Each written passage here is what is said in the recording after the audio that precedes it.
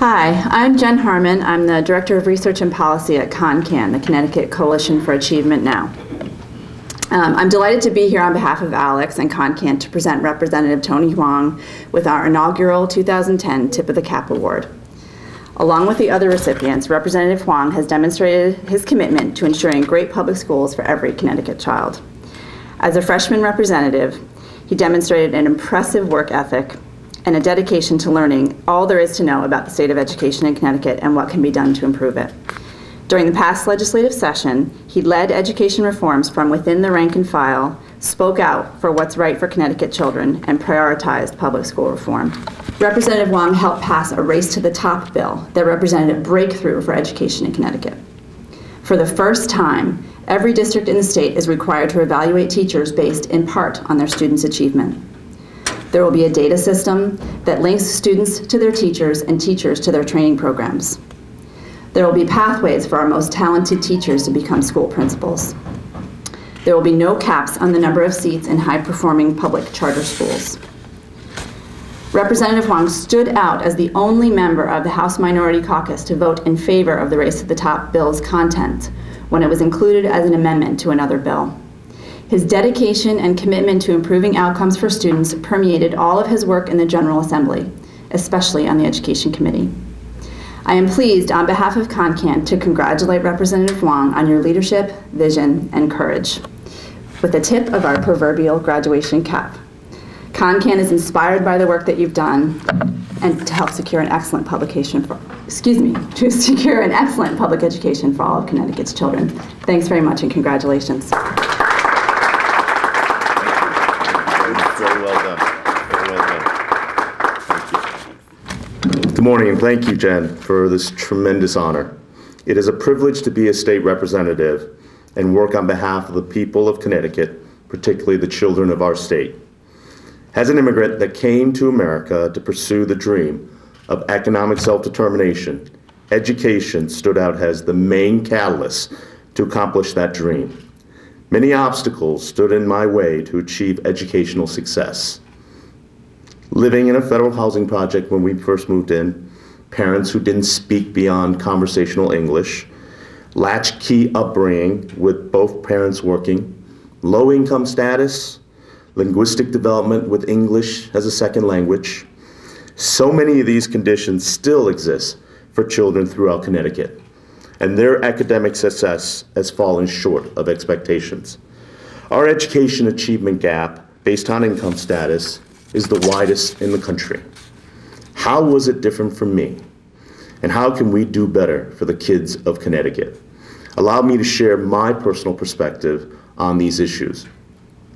I was able to succeed academically and live the American dream because I had so many teachers and administrators that cared, challenged, and motivated me towards success. That combined with my parents' endless encouragement and their demonstration of selfless sacrifice. Some examples of that, of educators and parents making a difference in my life, are something that I'd like to share with you. First, coming to America and living in a federal housing project with my father working as a chef, he did something quite remarkable. He invited the entire elementary school into the federal housing project and served them a buffet meal that could last a whole year. It's still the talk of the town in the elementary school that we were part of. And with the only caveat, my dad stood up after the meal and said, "I hope you enjoy your meal, and we're grateful to be in America. And I ask of one thing of all of you. I want you to challenge, I want you to push my children to live the American dream." From that moment forward, we moved from remedial English and 2 grades back, and we were given extra attention, extra work, and I'm happy to say that within a year, we were able to come up par with the grade level that we were supposed to be in. Not a bad improvement from jumping into this country with no language skills at all. What my father demonstrated in doing that was he had tenacity, he had belief in the American dream, and he believed in self-determination. He had the tenacity to bring people into a federal housing project and invite them for a meal to say, this is what I want for my children. That is a lesson that I've always kept. Secondly, as a proud graduate of the Federal Head Start education program, I attended weekend programs by taking 3-hour bus trips for college preparation coursework and counseling. And despite my strongest objections, my parents insisted that I forsake my summer vacations during my sophomore and junior year to join the summer Head Start program.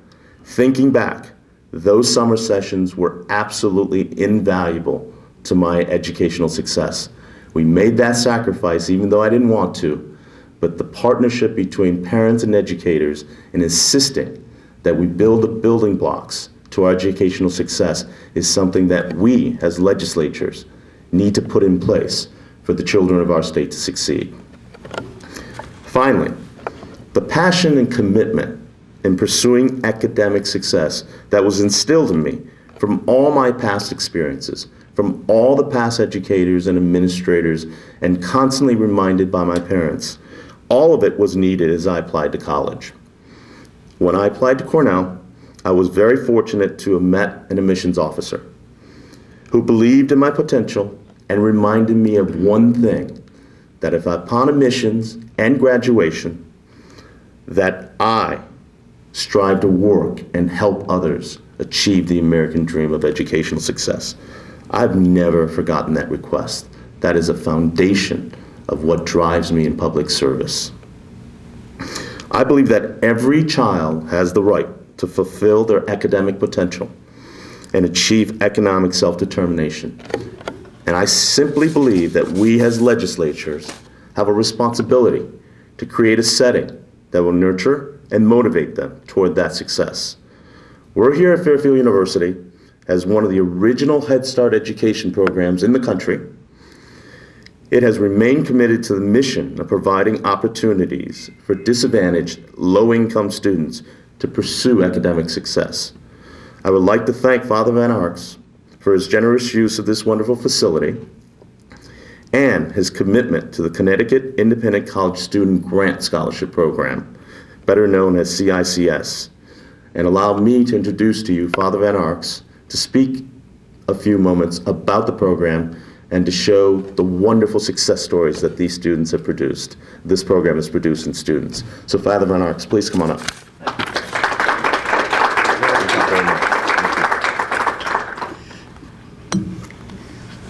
Thank you so much, Tony. On behalf of the Fairfield University community, I want to congratulate you on receiving the first annual Tip of the Cap Award from ConnCAN, the Educational Advocacy Organization.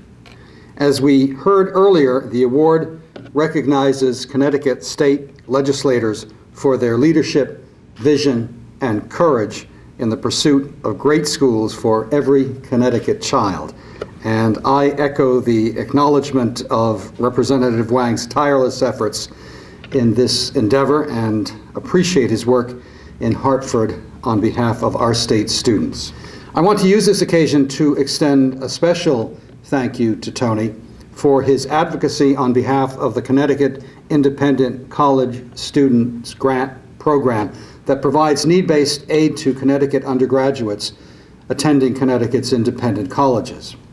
These grants are critical for our state's students, and the funds that are allocated significantly increase access to college. For many of these students, it is the only way that they can afford to enroll. Last year, KICS grants helped 5,816 state residents to attend Connecticut independent colleges or universities of their choice with an average grant of just over $4,000. To help you better understand how important this funding is, we're going to introduce you to two students who are benefactors of this assistance and who share with you the difference it made for them. So it gives me great pleasure at this point to bring to the podium Marina Barbosa and Lisa Frazier. Good morning, everyone. I'm Marina Barbosa, and I'm a senior at Fairfield University, majoring in accounting and international business.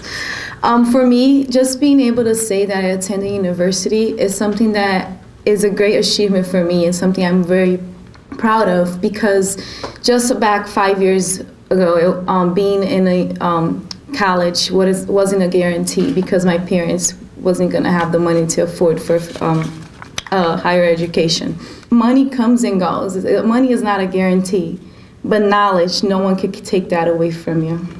So I'm very fortunate to be given this opportunity. Thank you. My name is Lisa Frazier. I am a certificate student for secondary education and also a major in English. I've always known that I wanted to be a teacher, ever since I was even in elementary school. When it came time to choose a place to go to, I looked at the people around me. I went to Trumbull High School, and almost all of my English teachers were, incidentally, Fairfield alumni. So I knew exactly where I wanted to go. I wanted to go to Fairfield University. I got in, and then the financials sort of started to spring up. And I just owe a lot to the efforts of Representative Hwang and all the efforts with these scholarships. And I really look forward to, with the degree that they helped to fund and the certificate they helped to allow me to achieve, really continue the efforts of improving education in Connecticut and continuing the legacy of improving our school systems and the state of the education here in Connecticut. Thank you.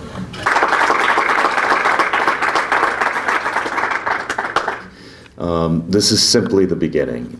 There is so much more that needs to be done. And I recognize that as a state we are experiencing some tremendous economic difficulties. But truly, you cannot put a price on a child's education. You cannot put a price on the opportunity for a child to have a future, to give back to our community. I thank everybody for being here, but I encourage people to stay active, to stay engaged, and truly recognize that this is a battle worth winning, but it truly will be a battle and a hard battle ahead.